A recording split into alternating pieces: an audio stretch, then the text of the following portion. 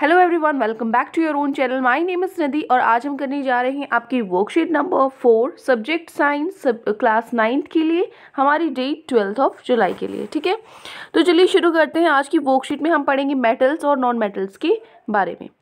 तो उसकी physical properties क्या होती है मेटल्स की और नॉन मेटल्स की, उनके बारे में जानेंगे। ठीक है, देखो जो मेटल्स हैं उनको हम मेल्ट करना क्या होता है, पिघलाना। ठीक है, जो मेटल्स हैं वो मेल्ट हो सकते हैं, उनको हम वायर्स की फॉर्म में, देखिए जैसे यहाँ पे इस मेटल को हमने क्या किया, मेल्ट करके पिघला के वायर की फॉर्म में बना दिया। ठीक है, तो उसको मेल्ट करके जब हम वायर की फॉर्म में बना देते हैं तो इस प्रॉपर्टी को मेटल की, ठीक है, मतलब कौन सी प्रॉपर्टी को, एक थिन वायर में स्ट्रेच करने की प्रॉपर्टी को हम क्या बोलते हैं, डक्टिलिटी। ठीक है, इंपॉर्टेंट है ये। डक्टिलिटी क्या होता है, जो मेटल्स हैं उनको मेल्ट करके वायर्स की फॉर्म में स्ट्रेच करना, उस प्रॉपर्टी को हम क्या बोलेंगे, डक्टिलिटी। जो मेटल्स हैं उनको हम थिन शीट्स में भी क्या कर सकते हैं, कन्वर्ट कर सकते हैं। थिन शीट्स मतलब एक पतली सी, जैसे पेज होता है ना प्रॉपर, ऐसे पतली सी शीट की फॉर्म में हम उनको कर सकते हैं। जो ये प्रॉपर्टी है जिसमें हम उसको थिन शीट्स की उसमें कन्वर्ट कर सकते हैं, वो क्या होता है, मेलिएबिलिटी। ठीक है, देखो डिफरेंस है दोनों में। डक्टिलिटी में क्या होगा, वायर की फॉर्म में, और मेलिएबिलिटी में शीट्स की फॉर्म में। ठीक है, जैसे गोल्ड ज्वेलरी है, सिल्वर फॉयल है, इस तरीके से। देखो यहाँ पे जैसे सिक्के होते हैं, इसको हमने किस फॉर्म में कर दिया, एक शीट फॉर्म में ही हो गया ना। जैसे सर्कल है, इसको मैं ऐसे बिस्किट देखे आपने गोल्ड के, तो वो इस रेक्टेंगल की शेप में होते हैं। ठीक, एक तरीके से छोटी सी शीट होती है वो भी। ठीक है, जो मेटल्स हैं वो गुड कंडक्टर होते हैं हीट एंड इलेक्ट्रिसिटी के, मतलब इनके अंदर से इलेक्ट्रिसिटी पास हो सकती है। ठीक है, दे प्रोड्यूस साउंड्स, इनके अंदर से साउंड, जैसे हम उनको बजाते हैं तो साउंड प्रोड्यूस होती है, तो इस प्रॉपर्टी को हम बोलते हैं सोनरस। ठीक है, while non metals do not have these properties, जबकि नॉन मेटल्स में ये कोई भी प्रॉपर्टीज नहीं होती, मतलब नॉन मेटल्स उनके अंदर डक्टिलिटी, मैलिएबिलिटी, सोनरस ये सब नहीं होता। ठीक है, और वो bad conductor of heat and electricity होती है, सिर्फ एक को छोड़ के, ग्रेफाइट को, वो हम अभी नीचे पढ़ेंगे। ठीक है, अब आती है सब केमिकल प्रॉपर्टीज़। ये तो फिजिकल प्रॉपर्टीज़ पढ़ी हैं, अब कुछ केमिकल प्रॉपर्टीज़ पढ़ लेते हैं। जो मेटल्स हैं वो रिएक्ट करते हैं एसिड्स के साथ, ताकि क्या प्रोड्यूस हो, सॉल्ट और हाइड्रोजन गैस प्रोड्यूस हो। ठीक है ना, metals react with acids to produce salt and hydrogen gas which Burns with the pop sound. जब भी देखो आपको चेक करना हो कि हाइड्रोजन गैस प्रेजेंट है कि नहीं, तो क्या चेक करते हैं, पॉप साउंड चेक करते हैं, पॉप साउंड आएगी इसमें से। ठीक है, non metals don't react with acids, non metal react ही नहीं करते एसिड्स के साथ। ठीक है, तो फर्स्ट प्रॉपर्टी क्या है, मेटल्स जब एसिड के साथ रिएक्ट करते हैं तो क्या बनाते हैं, सॉल्ट और हाइड्रोजन गैस। ठीक है, जब ऑक्सीजन के साथ रिएक्ट करते हैं, जब मेटल ऑक्सीजन के साथ रिएक्ट करते हैं तो बेसिक ऑक्साइड्स बनाते हैं, जो रेड लिटमस को, पेपर को ब्लू में कन्वर्ट कर देती है जब उसमें हम पानी डालते हैं, व्हेन एडेड टू वाटर। ठीक है, इसी तरीके से जो नॉन मेटल्स हैं, जैसे सल्फर हो गया, वो ऑक्सीजन के साथ रिएक्ट करता है to produce acidic oxides which turn blue litmus red upon adding water. मतलब जो मेटल्स हैं कैसी ऑक्साइड्स होंगी, उनकी बेसिक ऑक्साइड्स होंगी, और जो नॉन मेटल्स हैं उनकी एसिडिक ऑक्साइड्स होंगी। ठीक है, more reactive metals displace less reactive metal, जो ज़्यादा रिएक्टिव है, ठीक है, जो ज़्यादा रिएक्टिव मेटल है वो क्या कर लेगा, लेस रिएक्टिव मेटल की जगह ले लेगा, उसको डिस्प्लेस कर देगा। ठीक है, from there salt solution, salt solution के अंदर से। जैसे यहाँ पे देखो, यहाँ पे आपकी रिएक्शन है CuSO4 प्लस Fe। यहाँ पे क्या हुआ कि जो आपका Fe था वो इससे स्ट्रॉन्ग था, तो उसने Cu की जगह ले ली और क्या बन गया, FeSO4 बन गया, और जो Cu है वो अलग रह गया, कॉपर। ठीक है ना, इसने इसकी जगह ले ली, डिस्प्लेस कर दिया Cu को, SO4 के साथ कौन आ गया, Fe आ गया, इस तरीके से। ठीक है, एग्जाम्पल है जैसे iron displaces copper from copper sulphate solution, जैसे यहाँ पे आयरन ने क्या कर लिया, कॉपर को डिस्प्लेस कर दिया कॉपर सल्फेट सॉल्यूशन में से। ठीक है, नेक्स्ट है uses of metals and non metals. तो मेटल्स कहाँ पे कहाँ यूज़ होते हैं, metals are used in machinery, machinery में यूज़ करते हैं, ऑटो पार्ट्स, यूटेंसिल्स हैं जो बर्तन वगैरह, उसमें यूज़ करते हैं मेटल्स को।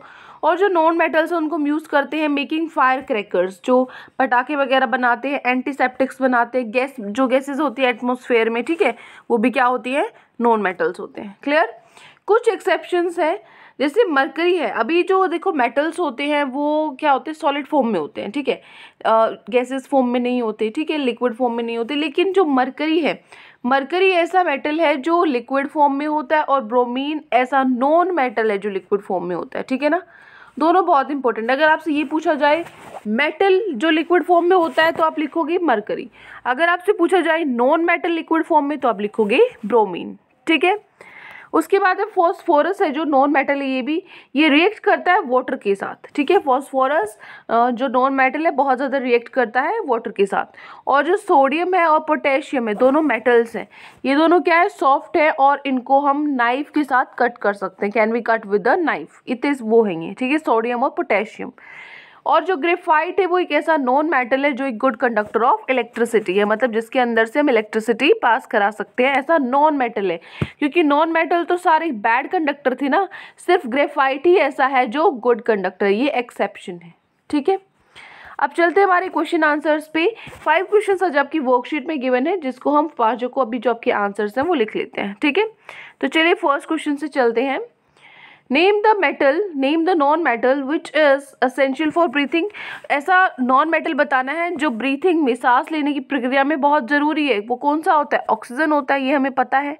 ठीक है, और ऐसा non metal use as water disinfectant, मतलब जो वाटर के अंदर जो बैक्टीरिया वगैरह होते हैं उसको क्लीन करता है वाटर को। ठीक है, आपके पास भी देखो जो आती हैं जैसे कैंस आती है वाटर की, दिल्ली में तो बहुत होता है, वहाँ पे क्या होता है, क्लोरीन की गोलियाँ उसके अंदर डालते हैं ताकि जो वाटर हो वो क्लीन हो। ठीक है ना, तो जो नॉन मेटल असेंशियल होता है ब्रीथिंग के लिए वो होता है ऑक्सीजन, और जो नॉन मेटल को हम वाटर डिसइंफेक्टेंट की तरह यूज़ करते हैं वो होता है क्लोरीन। ठीक है, तो ये हो गया आपका question number 1। Clear? Now question number 2, which metal and non metal exist in liquid forms at room temperature. कौन सा मेटल और नॉन मेटल लिक्विड फॉर्म में होता है रूम टेम्परेचर में? अभी मैंने आपको बताया था, ऐसा मेटल जो लिक्विड फॉर्म में होता है वो तो होता है मरकरी, और ऐसा नॉन मेटल जो लिक्विड फॉर्म में होता है वो होता है ब्रोमीन। तो mercury metal and bromine non metal exist as liquids. ठीक है, ये लिक्विड की फॉर्म में एग्जिस्ट करते हैं। Clear? Next one, question number 3, define ductility and malleability. Define करना है आपको। डक्टिलिटी क्या होता है? मेटल्स कैन बी मेल्ट कर सकते हैं और उनको वायर की फॉर्म में स्ट्रेच कर सकते हैं।